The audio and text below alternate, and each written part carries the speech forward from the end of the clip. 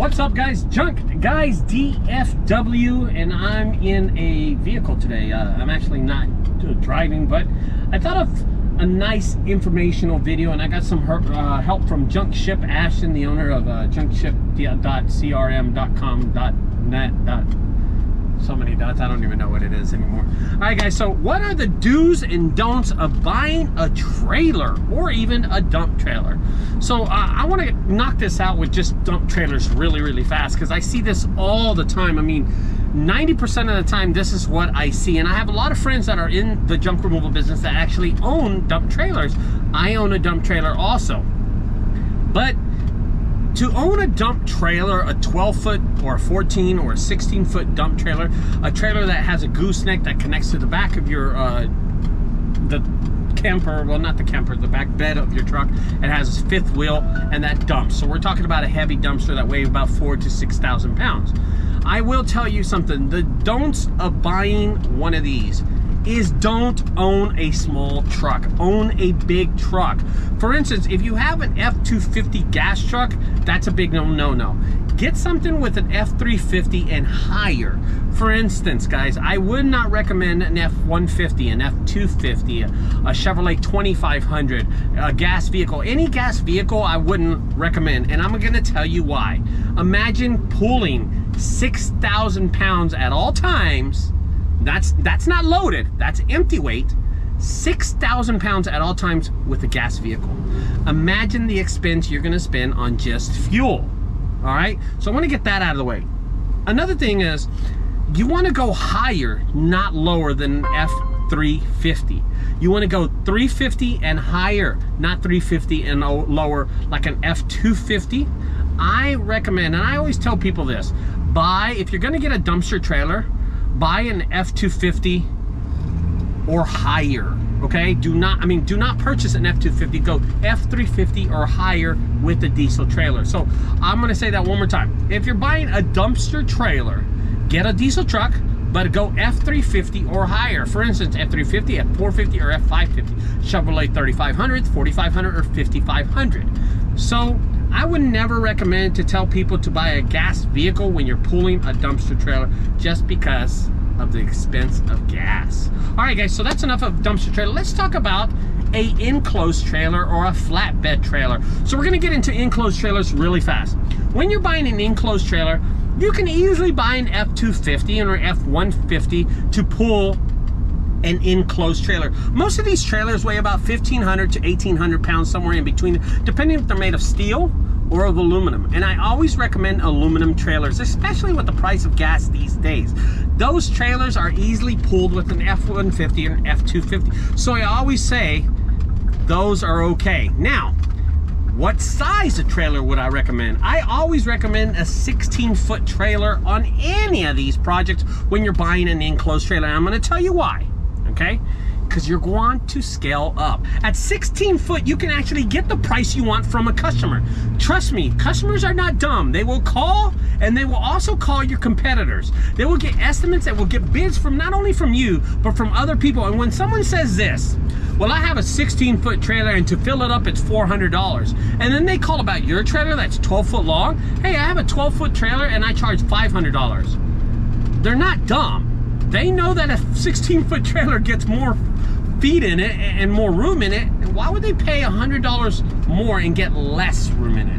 So kind of think about that when you're buying a trailer. You want to get a 16-foot trailer. That is an enclosed trailer. That is the kind of trailer that you want to go with. I always recommend everybody to go. Now, I can't really set prices depending on the region that you're in. For instance, the city or the state you're in. For instance, here in Texas, I charge 16-foot, $400 for a full trailer.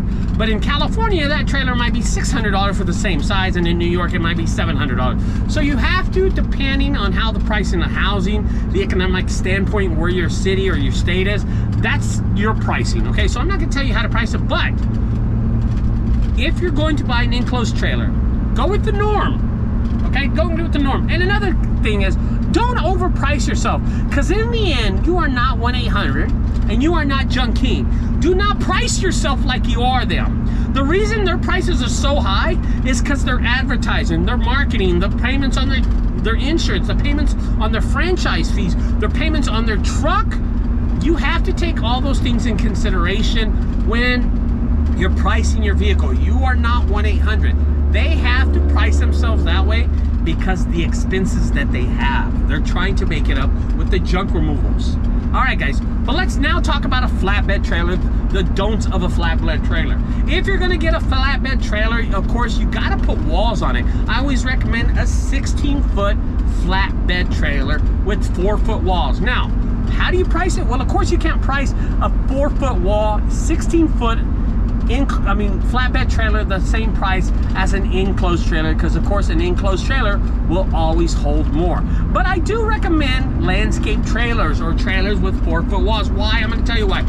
They weigh nothing. They're about 1,000 pounds, and you will get really good wind resistance with those vehicles. I mean, you're just going down the highway and it seems like you're pulling nothing with a flatbed trailer compared to an enclosed trailer. So you're going to get better gas mileage with an enclosed trailer, with a flatbed trailer than you are an enclosed trailer. Let me correct myself.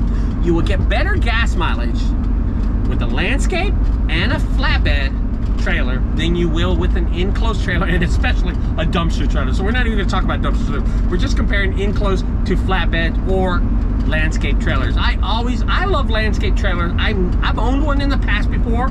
I don't own one now, but I always recommend that if you're going to start a junk removal business with an F-150 or an F-250, which is also a Chevrolet 1500 or a Chevrolet 2500 gas, get yourself a landscape trailer. They're really good. Their weight is very, very low, and their wind resistance. I mean, you're taking a lot of things in consideration, such as maintenance. Getting from job to job is a lot faster. The customer service that you can get there just by getting there, because being late to a job because you're driving slow can affect your whole customer service in the way you get to a job late. Overall, the experience is going to be really shitty, okay? But when you have a trailer that's fast and it moves fast and it can get to job, that's when your customer service also goes higher. So take it's a lot of things that are consideration. Better customer service, a lot faster, a lot reliable, not a lot of working on it. For instance, there's not going to be maintenance on it a lot. And of course, the most important thing is gas mileage. Everybody knows that diesel's very expensive, especially in California and New York. Fuel's very expensive in Texas, but not as bad as it is in other states. So we take those in consideration. Now, I did this video today, which is Monday. I'm gonna probably post this video today. So as I'm talking, the prices of gas and fuel are ridiculous. Okay, guys? Now, I'm gonna end this video with telling you, always be careful when you're buying a trailer. This video was actually recommended for me to do from other people, other subscribers. And another thing that we were talking about, me and Junk Ashton here from Junk Ship, he was telling me, hey, I've never seen a video like this, so post a video, and this is why I'm doing it right now. The do's and don'ts of owning a trailer or buying a trailer. All right, guys, I hope you enjoyed these videos, and don't forget, guys, if you like these videos, tell your friends, tell your sisters, mothers, best friends, cousins, roommate from Nevada, Las Vegas, tell them, and don't forget to subscribe. Bye-bye, guys.